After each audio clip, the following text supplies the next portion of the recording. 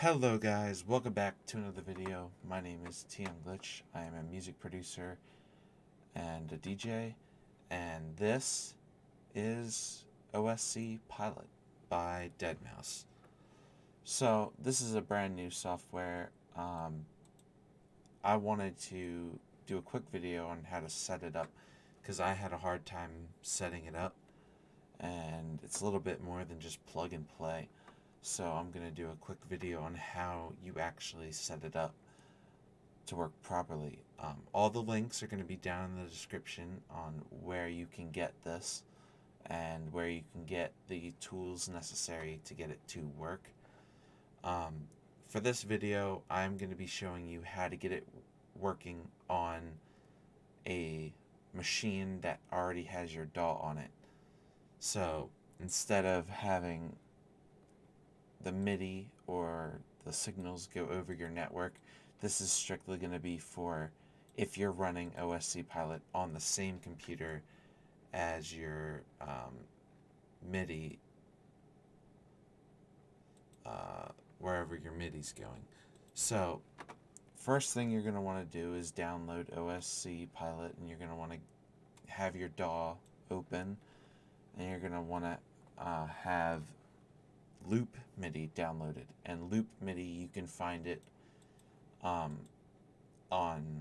the OSC Pilot website in the documentation. There's a link to it there. It'll also be in the description.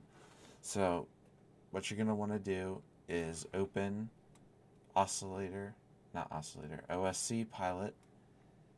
You're going to want to initialize a new project, and for just demonstration, I'm going to show you how to set up a drum button. So just drag down the button, and whatever size, it doesn't really matter. Make sure you have Loop Midi installed. And this is Loop Midi. So what you're going to want to do is you're going to want to do what I did. You're going to want to basically go from machine. So you can type it in here, from machine, and then click the plus button. I already set this up, so it's right here. Make sure it doesn't really need to be capitalized, but I like it capitalized because it's easier. Then you're going to add a second port called to machine, and you're going to want to add that as well. I already have both added. So now you have from machine and to machine in Loop Midi.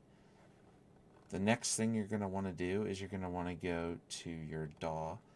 I use Ableton Live. And you're going to want to go to preferences, or whatever your DAW has for preferences, settings, I don't know. Go to your MIDI in and outs. In the case of Ableton, you're going to want to go to the input section. Make sure all three of these are checked, and you're going to want to make sure that it's from machine is what you're checking on the input. For the output, you're going to want to look for to machine and make sure all three of these are selected. What you're going to want to do then for Ableton, in this case, but this might be different in your DAW, but it should work in any DAW. Go for your inputs and outputs for your MIDI. Your input, you're going to want to select from machine because it's coming from OSC Pilot into Ableton or wherever your DAW is. And your output's going to be to machine because it's going to be outputting from Ableton to Oscillator Pilot. Not Oscillator OSC. I keep getting those mixed up. I'm sorry. But anyway, if you have no input and output in your DAW, you're just going to want to click from machine for MIDI input.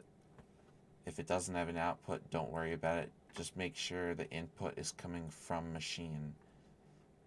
So then what you're going to want to do is you can close this.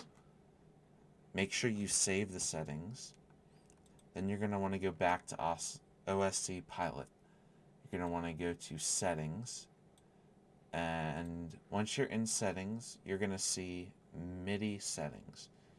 you're going to want to go to MIDI out device, and like we said before, we're outputting from machine to go into your DAW. So let's go to settings. So make sure you check from machine. Now you're connected to your DAW. So you should be able to drag up from the bottom to go into perform mode, and your button and everything should be connected to Ableton or whatever your DAW is.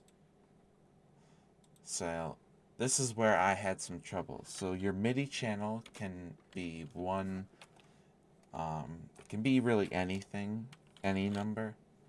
I'm just gonna use channel 5 because I know that I have other MIDI devices, so I want to make sure that I have all my I have my channel 5 open. So MIDI CC can be 0. Now when it says MIDI note, I got confused. This is where I failed to understand how it worked. I typed in C1 for the C, but that's really not how it works. You're gonna, if you look it up on Google, MIDI note, actually C1 is actually note 31, or not 31, 36. So if you want your bass note to be, or your root note for whatever button you're using to be C1, you're going to want it to be 36, because that is the bass note. Once you have the channel at whatever number, CC at 0, and the MIDI note at 36, or whatever note number you want, you can look up note numbers on Google and figure out whatever note you want and what number correlates to it. But in my case, C1 is 36. You can go into preform mode. You can go back to Ableton, and just to show you that it works now, you can drag in a drum kit from Ableton or whatever DAW you're using and listen to Kick 606. So now we're going to hit the button and we should have it working. Oh, and you're not going to be able to hear it because I don't have anything to record my ASIO driver. So I'm just going to turn my speakers on so you guys can hear it. And you should be able to hear it now that I press this button. So I can turn that down a bit. Yeah. Now this works as well if you, let's just drag this down like that. There we go. This also will work,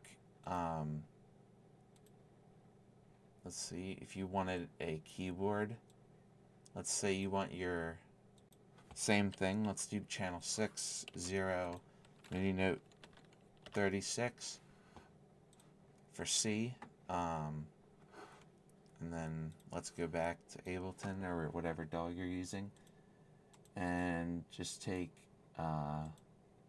anything. Let's just take a piano.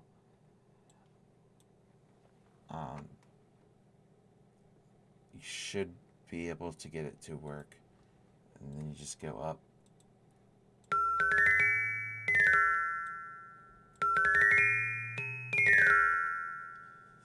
The best way to use OSC Pilot is with a touchscreen.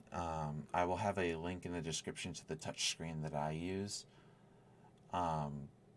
But once you get it actually functioning with your DAW, and once you understand the settings and stuff, it should be fairly simple to learn how to use. This is just something I had a hard time with, so I'm making sure everyone knows how to do it. That's about it. Make sure you subscribe and check out more of my videos. I'll be posting more often now that I have more time. Make sure to watch out for my music. Make sure you always have fun when you produce.